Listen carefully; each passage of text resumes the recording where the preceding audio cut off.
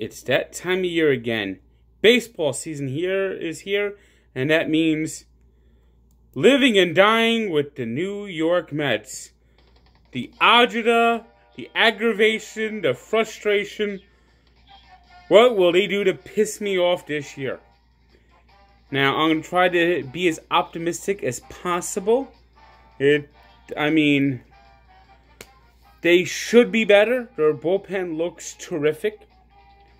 They've actually did the right thing for once, and they've got Jacob deGrom locked up long term. So that's a positive sign. So that should means that's good.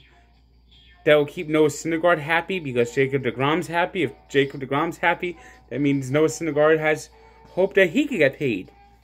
And for once, the Mets aren't nickel and diming people. Pete Alonso's on the opening day roster. They actually said that the best 25 are going north and the best 25 are going north. I mean, every team, even the Yankees, do that nickel and diming people on that service time. So this is actually a refreshing change for the Mets.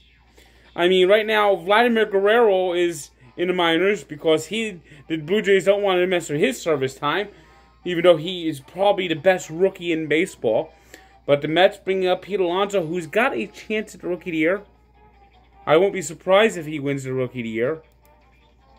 And another thing I like is how the approach they used in hitting this spring training, which is another refreshing change.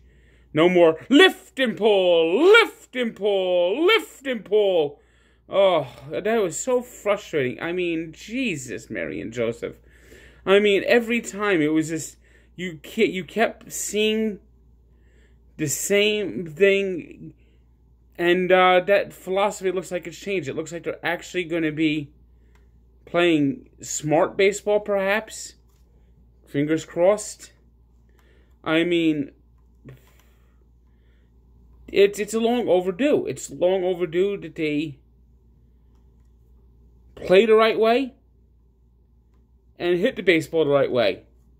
Now, where I have concern, though, is the lineup is still not deep. They don't have a deep team. They don't have a deep bench.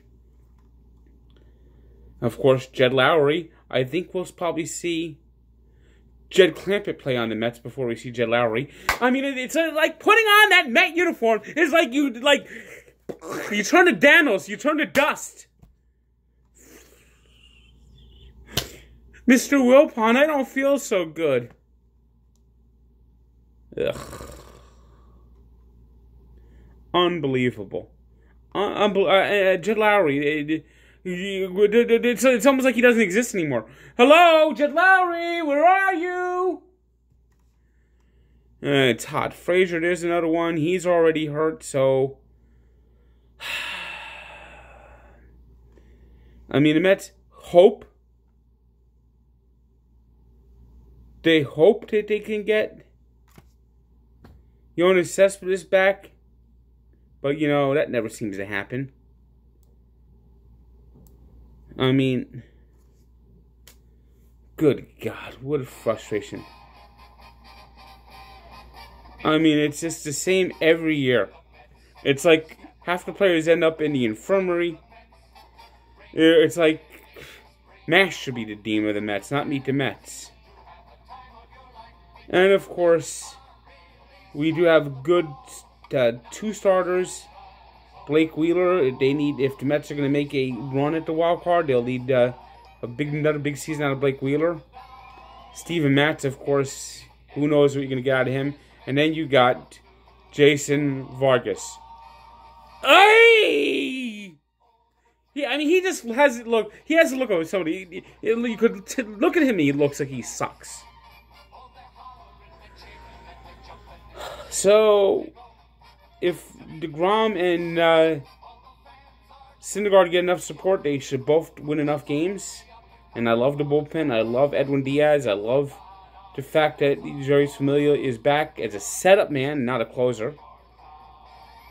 If Seth Lugo and Robert Gsellman aren't used too much, they both seem to be fine. And you got a decent enough bullpen, and that seems to be more important these days than actually starting pitching. I like the move of Robinson Cano. He's actually looked good this spring. I think he's a good professional hitter, and I think he could have an impact. The key for the Mets, though, I think, is not falling out of the race early, and maybe being close enough that if Yoenis Cespedes comes back in July, it feels like a big deadline deal acquisition, and maybe, just maybe, the Mets can make a run at the playoffs. I think that they could at least win 85 games, which is about what Vegas is saying. I mean, Mets have a lot of ifs. They are the team of ifs. And if everything goes right, it could be a season of sure light. But that never happens for the Mets. So it's probably going to be more aggravation, frustration, and heartache.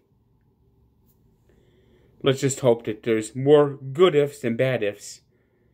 So at least maybe they could play some meaningful games this year.